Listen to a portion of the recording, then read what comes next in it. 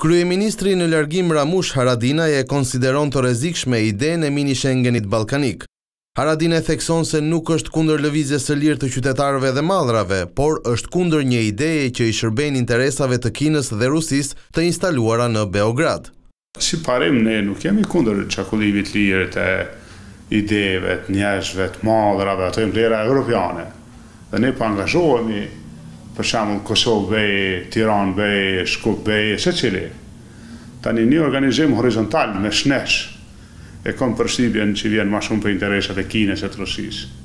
Ato janë të instaluar në Serbi, në Beograd, janë mirë mran.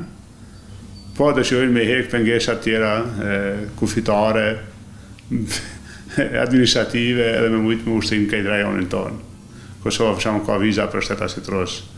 Me këta në kupton që kur hyn atë MINISHENGEN, ata hyn pa viza gjithkund. Sipas Haradinajt, në rrethanat aktuale, përballë një Serbie që nuk e njeh ende Kosovën shtet, një MINISHENGEN pjesë të cilit do të ishte edhe Kosova do të dëmtonte interesat e qytetarëve të vendit. Për ne është specifike e rrezikshme kjo ende. Edhe unë mendoj që Kosova që ka luksin ende mu bë pjesë e këtij MINISHENGENit pranë të rrethana, do të ndryshonte nëse Serbia një Kosovë. Vendosin marrëdhënie bilaterale, heken rreziqet e ndërsjella, po sidomos nga Serbia për Kosovën, atëherë po. Po në rrethanat e tashme është e pamundshme për Kosovën, me u bashku një zhvillim i tillë, është i dëmshëm, është i rrezikshëm për ne.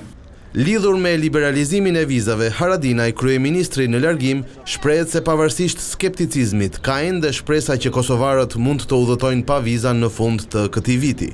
Është opcion ende ndetor, pra do të mbajë takimin e Këshillit të Evropës ndetor. Dëshira jam është me hyrë në rendite. Kjo i shkon mirë mendoj para Krishtlindjeve, para vitit të ri. Në këtë rast, para fundvitit.